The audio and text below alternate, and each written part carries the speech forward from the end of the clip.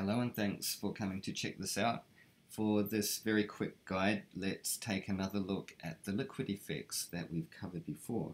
If you're not sure about that, there's a link in the description. You can go and check out that tutorial and then come back and see what's happening here. So what we're going to do is use that filter combination to make a liquid version of the very basic image mask method of writing on text, like you can see here. So we'll jump over into a project that I've got ready to go. This is just 1920 by 1080 at 30 frames a second. So I have my group set up here. First of all, we have this Bezier path, which I've just drawn to come in and traverse the text glyphs like this.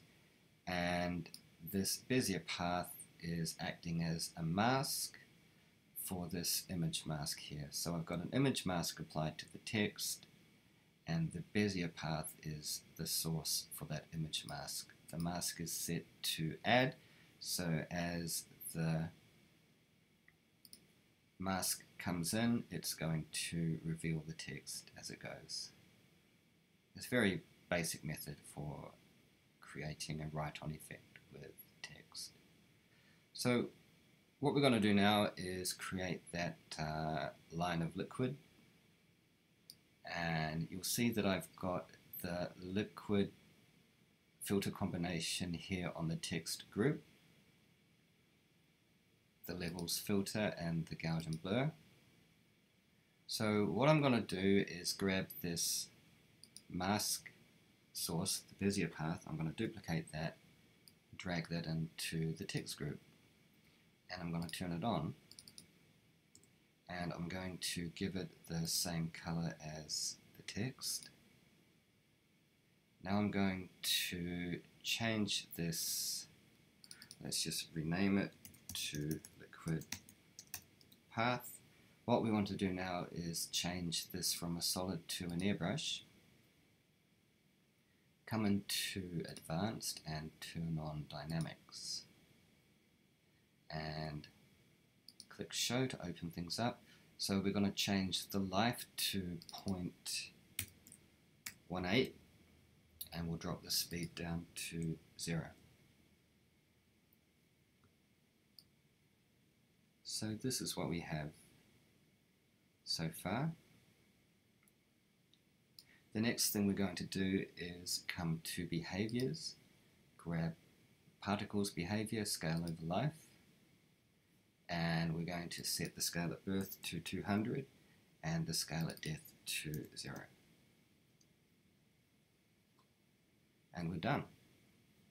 So just to recap, what we've done is we have used an airbrush with the dynamics parameters adjusted to create this kind of water drop effect, and then we've used particle behavior to have everything coming out large and tapering off at the end there. And from here there's a million things you can do with this particular style to create lots of different water paths, but I'll leave you to discover what they are. What I'll just point out is that the important parameters, if you want to experiment around, scale at birth, sure, scale at death.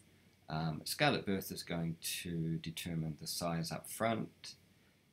The next parameter to think about is life. So life is going to determine how long it gets. And so you can imagine if you start to keyframe these, the scale over life and the life parameter, then you're going to get lots of variations. And the other thing to think about is speed. So I've got speed set to 0, but if we start to adjust speed, then interesting things will start to happen. You can get these water droplet trails. And by keyframing, you can decide when they appear and when they stop. Another parameter that's useful to play with is the brush scale here, so that you can keyframe as well to make the overall path thicker or thinner. I'm not exactly sure if the brush scale is the same as the width when you're using this airbrush in motion. I'm quite sure they're there for different reasons, but when I'm using an airbrush, I use the brush scale to adjust the width.